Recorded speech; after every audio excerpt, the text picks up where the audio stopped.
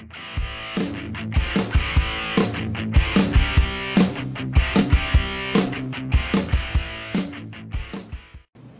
what's going on, guys? This is Rankin from Mikeyjoefit, and I really wanted to put together a video series for you guys for developing a bulletproof mind.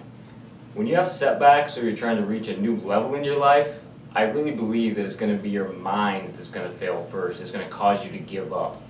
And success leaves clues. So who's a good person to teach you how to develop this bulletproof mindset? And guys, we're actually lucky enough to have 3-time Olympia competitor, all-around badass, and one of the most mentally strong individuals I've ever met, Kris, join us today. So Kris, how you doing, brother?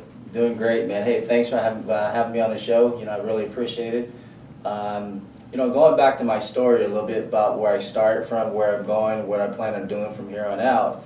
I started wrestling as a 98-pound weakling, and I went and basically never thought I was going to be a bodybuilder. I kind of just did it for wrestling, try to get stronger. And it went from there and did my first show and been hooked up and caught the bug ever since. And then from there, did extremely well. When I was 30 years old, 2003, I turned pro. And from there, it just kind of took off right away the first year. First show, I qualified for the Mr. Olympia right off the bat. So I didn't have a lot of time as far as gapping that as far as once I turned pro. But at the same time, it kind of just happened so fast that, next thing I know, I was on the Mr. Olympia stage and going, you know what, I worked for this all my life, and here I am on the Mr. Olympia stage, where's going to go with this? And did extremely well. In 2007, another setback happened. I had an aorta dissection with a 10% chance to live. They didn't think I was going to live. They said if I was going to live, I was going to wake up with brain damage and paralysis put together.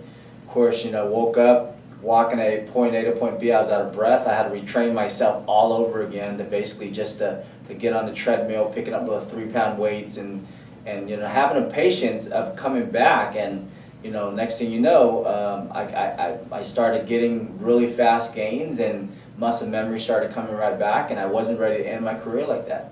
2009, I came back and did my first pro show again, and then requalified for the 3rd Mr. Olympia. And right after that, in 2009, I did the Sacramento Pro with all the big boys. They didn't have the 212 or 202 back then, guys. It was the open show, and we had about 28 guys at the pro show, and I took 4th next to all the big freaks. But and then right after that, I went back and looked at my rest of my aorta, and they found that it started to expand, so we needed to do something about it. Fixed it, and got onto another surgery. And it went well, and next thing you know, in 2012, guess what? Another setback again. We're going to have these setbacks, guys. You know what? You just got to be ready for the punch. Get ready for it, because they're coming. It's just, what are you going to do with those setbacks? And I had another surgery because my stent didn't hold up, and the blood flow was going around the stent instead of through the stent. So next thing you know, once I went in, woke up, guess what? My legs. Did not expect that at all. I never thought I was going to be in a wheelchair. And the doctor came in and said, you know what, Mr. Dim, we had an accident. There's a chance you'll never be able to walk again. Try to feel my legs, try to feel my toes, try to move everything. Nothing moved. Imagine looking at the clock and trying to move the clock with your eyes.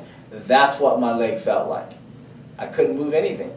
And next thing you know, I made a commitment, and I told myself, you know what, the heck with what the doctor said, the heck with 0.02% or whatever it is that I'm never going to walk again.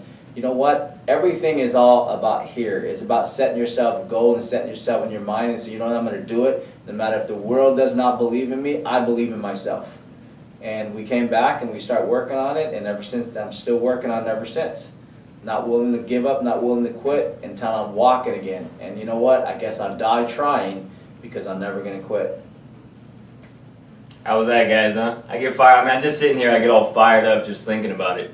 So, hey, Kris, thanks for sharing your story, brother.